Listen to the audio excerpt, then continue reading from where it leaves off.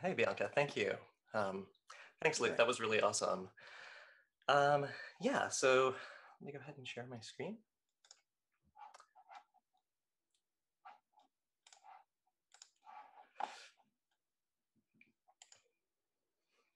Hi, everyone.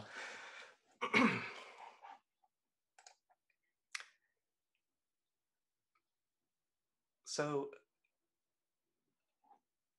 can you see my screen okay? Okay, great. So I'm going to go ahead and talk about the value of GitOps with Helm. Yes. Yes, I don't quite know how that happened. Sorry about that. Let's redo this. Oh, so sorry. There we go. How is that? Okay, perfect. There we go. All right, so first I'm going to be going over the benefits of running Helm, the business benefits specifically of running Helm, no matter how you run it, mainly as a way to set up in comparing with the additional layer of benefits that you get when you run Helm with GitOps. So just kind of going over these points here. The very first benefit, I'm not sure how many people in the audience here know, but of running Helm in general is that it increases team velocity.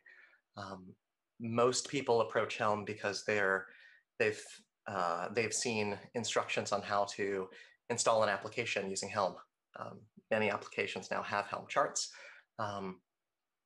either maintained by the same developers or the same maintainers of that application, or by other projects such as Bitnami or JFrog or other members of the community.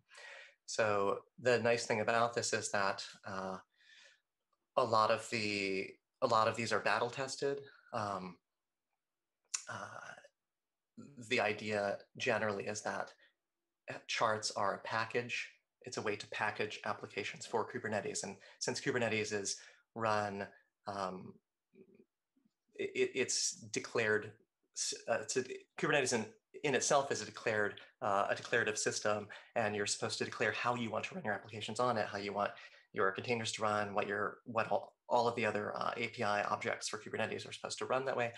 The chart packages those configurations for you and allows your developers to really focus on the application and not so much on operating Kubernetes. That's the idea anyway. So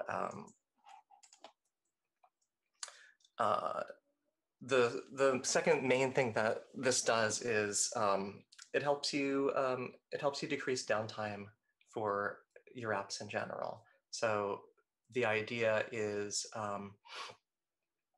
one of the concepts that Helm gives on top of Kubernetes, just vanilla Kubernetes, is it introduces the concept of a release. So you may have heard your engineering teams describe that Kubernetes is complex, and that's true. It's complex in a sense because it's abstracted for all of the different use cases that one could need to run infrastructure. What the charts do is allow you to group those resources together into a single manageable unit called a release. And so for the way Helm helps you decrease downtime is that while Kubernetes does have various rollout strategies, Helm's releases are also versioned. So you can fairly easily roll back to the last known release, the last stable release that you need. In production, this is really valuable. In other environments, it's also very helpful for just getting to the problem. And reliability in general is improved because that complexity is not only grouped, it not only helps by grouping those resources together, Helm primarily also templates those resources. So you may have, in order to connect one resource to another, you may have various annotations, labels that are supposed to match labels. and different other configurations that are intended to work together. This, in general, requires a pretty high bar of knowledge for engineering teams to understand how to do that properly with Kubernetes. Charts help that process by templating that out for you. The best maintained charts, as I said, that are battle tested, they have these configurations not only templated, but Helm uses Golang's templating engine in order to allow logic as well. So a team can set a value, essentially have values that they pass to a chart, simpler configurations to make logical changes as well, not only expand variables and so on. So that's very helpful because you have less errors, generally speaking. So that was a very, very brief introduction, and many of you may know that, but if you didn't, that'll help with these comparisons coming up with what happens, what's valuable in running Helm specifically in GitOps, not necessarily just any other way that you could deploy Helm. So the very first value, you may have heard this a lot today, but is that GitOps's reconciliation approach is the major benefit here. So this happens all the time, or this happens routinely with normal CI/CD systems. There are going to be errors. It happens, whether it's a DNS issue, whether the service API issue. I'm thinking of things like when GitHub's API has issues, or when Circle CI's API has issues. When there's some sort of an error somewhere in the chain, this happens. And there's also sometimes race conditions depending on how your CI is set up, where you're trying to call the Helm client. It's not necessarily called the way that you need it to be called. So reconciliation helps this, essentially. GitOps really helps this by using Kubernetes for reconciliation. And just to be clear what that means, I'm sure you probably heard this a lot so far, but just to make sure that it's in the context here as well. What I mean by that is that rather than a CI/CD system, essentially having a command that is run, and then if it's, let's say, if it fails, then your team has to analyze what happened, fix that if need be, rerun that in order to get it to work. What GitOps reconciliation is, it assumes that there are going to be failures. This happens, and as Kubernetes does with the rest of its API, it attempts to retry what you have configured that you want to happen with Helm. So you don't really have to sit there at the dashboard. I mean, you can, of course, and you're encouraged to monitor, but the system should take care of this for you. So there's a constant attempt to ensure that the Helm release that you have configured that you want actually does happen the way that you have stored those values in Git in your version control system. So I just wanted to make one more point here. This last bolded point at the end, that your engineers still have control even with this type of automation. This is something that I think we could possibly highlight a bit more for potential new adopters of Flux. We really highlight the automation quite a bit, and that is very important. It helps you to remove a lot of manual work. It helps a lot of human error. It does improve team collaboration. You know, your engineers can also focus on other things as opposed to doing all of the manual work. I come from an enterprise background as well, and I understand that not every service is a perfectly well-formed microservice. Not every business setup is where you want it to be in the future eventually. You've got a step to getting there. And there are going to be bugs with code. There are going to be flaws, and there are going to be sometimes brittle pieces of your application's system. And so it's really important, I think, for operations people, DevOps people, and engineering teams to know that while this automation is happening, you still are in control. You can pause this reconciliation when you want to. If you need to make sure that your data lines up the way you want it to, that you have, that any other piece of your system might require some manual work because it's not quite where you want it to be. You can do this. You can have manual gates, and you can at any point stop this reconciliation and then resume it. So that's a really important note. And with Flux 2, you can do that on a per release basis, a per Helm release basis. So you may have a number of different pieces of your system that are being released incrementally. You don't want to have to pause reconciliation on everything. So the next important the next important value, I think that GitOps adds to running Helm, running the Helm operator, excuse me, the Helm controller in GitOps, I mean, on top of just running Helm in general, is that with Helm in general, there are various tools to declare what kind of release you want to set out. But ultimately, all of those are different than the standard way of running Helm. The standard way of running Helm commands is Helm is a client, and you run imperative commands. You tell Helm what you want it to do. With GitOps, of course, with Flux and with other GitOps tooling, you declare what you want your Helm release to look like. And if for any reason, whether it's because your cluster has a problem, or whether it's because something else happened, let's say you have a team member who accidentally deleted your Helm release, or whatever happens, you really don't need to manually figure out which pieces are missing, how someone screwed up one little piece of your overall puzzle.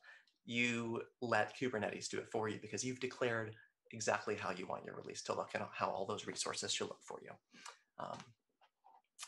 The nice thing about Flux specifically is that on top of the Helm's existing automatic rollback functionality I mentioned before, Flux also adds retries.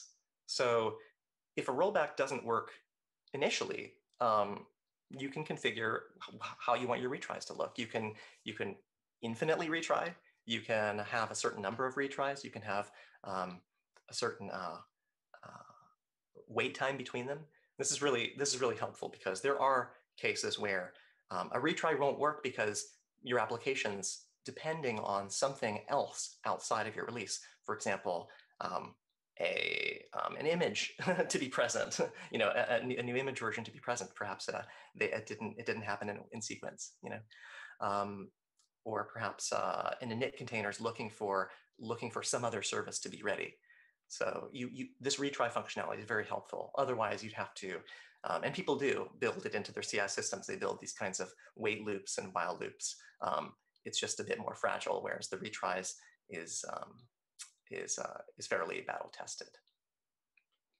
So another major point for consistency, for reliability rather, is that your teams can debug in a way that I think is a lot more convenient for them than a standard Helm release. So you can, in a non-production environment, your teams generally may want to add an option to keep the last failed release so that they can go back in there and figure out what happened.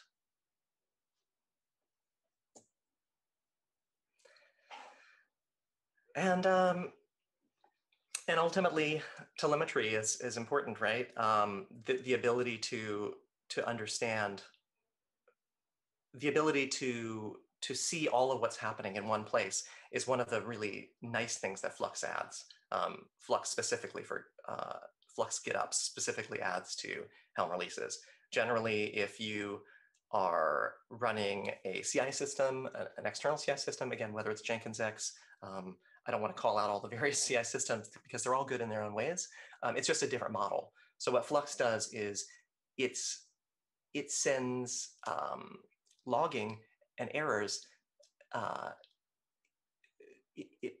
it attaches them to your Kubernetes resources, the resources that are supposed to define your Helm release and your other various resources that are part of the Flux system. So that just means that rather than you having to send this from some other system into a common observability reporting engine, you can, this is really kind of built in. So for example, if you have Prometheus set up already in your cluster, Flux already supports that out of the box. You don't have to set up an additional an additional reporting engine, or have your team spend additional cycles making sure that that data gets sent and aggregated properly. But it, also Flux can easily integrate with various other telemetry export tools. So the nice thing about this is that, in short, that your team members really all have access to what's happened. If you have one team member, for example, running an imperative command, Helm using imperative commands, the feedback that they get is going to be in their terminal. If you're running NCI, you can still get it, you just have to look in various places. So Flux just brings it all together for you. And this is just a general value of GitOps, right? Is that you have a clear audit trail. Because all of your changes to your Helm releases and all of your configurations are controlled through pull requests, or at least stored in Git. Hopefully you're doing pull requests, but through version control, you can look through Git history and you can understand exactly what happened and when, by whom. And if you want to go back, you can revert to your last known, your last good commit. So that's just the general value of GitOps, but it's a really important value to lay on top of using Helm specifically. And so I also just wanted to mention in the same breath as describing a clarity for an audit trail and clarity in communication, the notification controller for Flux integrates with various communication tools for your team, including Slack. So it's just kind of helpful and nice. And so, that just in short, that's the summary that I wanted to get to here for the business value. I hope this has been somewhat helpful. That Flux GitOps gives you that additional layer of value to the benefits of running Helm in whatever other way you might do this. So better together.